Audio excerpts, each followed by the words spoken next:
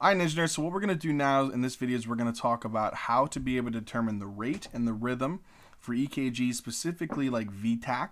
We're going to talk about this one, which is actually a monomorphic VTAC, and we'll explain what the heck that means. The whole purpose of these videos, these rate and rhythm videos, is not to be able to know exactly, the pathophysiology and everything about that arrhythmia. It's to be able to identify the arrhythmia and then again, keep going through your approach, okay? The first thing that you have to realize with these EKGs is they have diagnostic purpose, right? Obviously, the big thing that you need to know is the person having an arrhythmia? If it's a dangerous arrhythmia, what do we do? And we'll talk a little bit about that. And the second most important thing that you really want to know with EKGs is this person showing any signs of ischemia or like signs of an infarction, okay? And again, we'll talk about how we go through these as we progress through this entire series, okay? But let's keep using this rate, rhythm, and all the steps that we need to for these EKGs. It'll be so repetitive that you guys will be able to do this in your sleep. All right, first thing, rate. Let's go to our rhythm strip. This sucker is going fast. I do not want to count every single one of these and then basically add them up. So what I'm going to do is I'm just going to find where one of these deflections here lands on this nice little kind of like box here. And I'm going to count my boxes. I got one box and I got two boxes. So again, how do we determine this? 300 is one box. Divide that by 2. That's 150 beats per minute. So that is beautiful. Okay, 150 beats per minute. So that means that this is definitely tachycardic.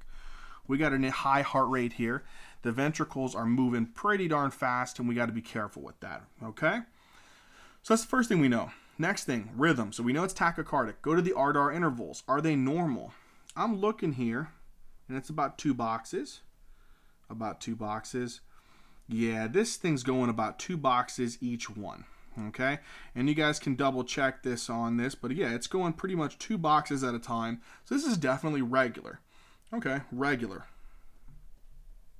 Sweet deal. P waves. Do we see a P wave? I don't see a frickin' P wave in sight. Okay, there is no P wave in this rhythm strip which is following lead 2. So because I don't see that, I'm going to say there is no P wave. Okay, no P wave whatsoever. All right. Next thing I want to do is, again, when you don't really see a P wave, obviously we can look in V1 to see if you see any type of fibrillatory waves for AFib. Again, I don't really see anything here. I don't see any P wave whatsoever. All right, so let's move on to the next thing. Does every QRS follow a P wave? Well, there is no P wave. So because of that, there's no association between the atria and the ventricles at this point in time. It looks like the ventricles are beating at their own intrinsic rate. So this is AV dissociation. Ooh, no bueno on this. All right, next thing, Qrs complexes. Are these suckers wide or are they narrow? So I have a wide complex. I'm not even going to count that because that's almost like one large box. So I already know that that is way too many boxes. Remember, if it's 3 boxes, that's already 0.12 seconds. And that's already too wide of a QRS complex. So I know that this guy is definitely a wide QRS complex right here. Now, here's what I want you to remember. This is so important.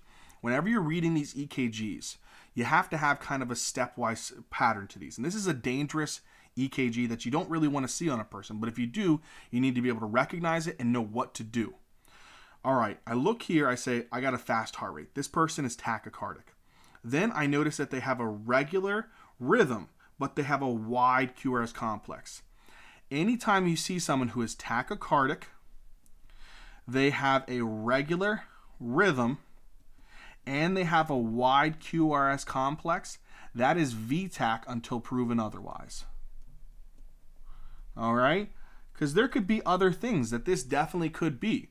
It could be some type of supraventricular tachycardia. It could be AFib with Wolff-Parkinson's-White syndrome. It could be some type of ectopic focus with a aberrant signaling. There could be a bunch of different things.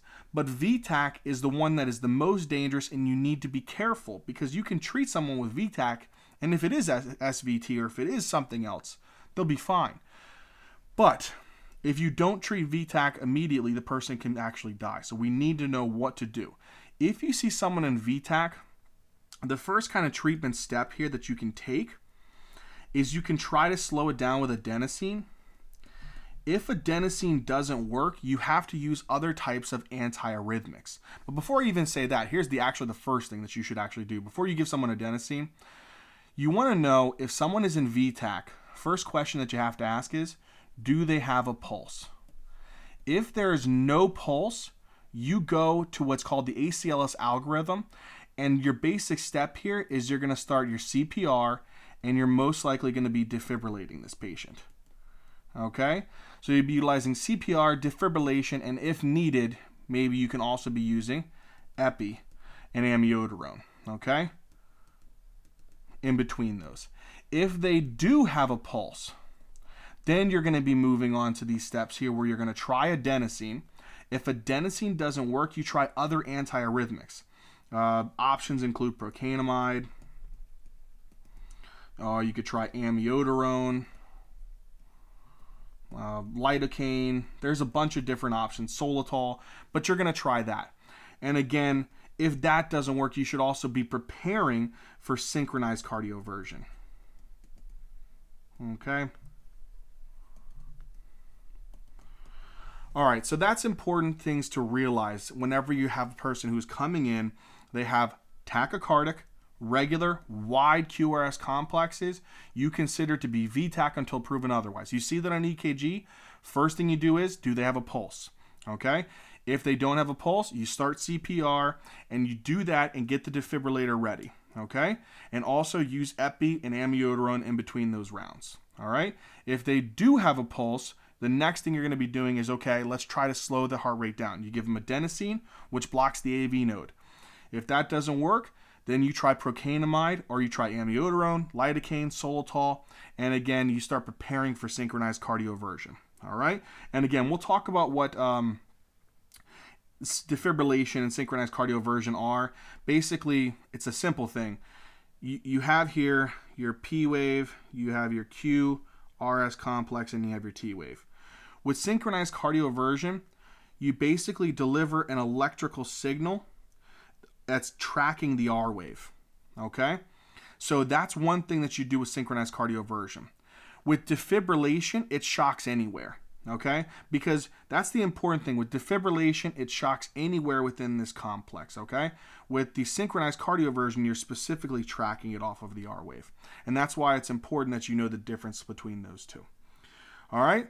So if we wanted to continue to keep going here as another example, again, look at this dude. I'm not going to count all these, but if you compare here, look at this son of a gun. Right there, that's about 2 blocks. 1, 2. This sucker is moving at about 150 beats per minute. It's a wide QRS complex. Again, it's regular intervals, and that's tachycardic. Tachycardic, regular, wide complex tachycardia, VTAC until proven otherwise. Okay? But here's one more thing I want to mention. Look at all of this ventricular tachycardia. Don't all of these QRS complexes look exactly the same? If they look the same, it's monomorphic. So that's one thing to remember. Monomorphic VTAC. All right? All right, engineers. So let's go ahead and move on to the next EKG here, and that's going to be talking about torsades de pointes.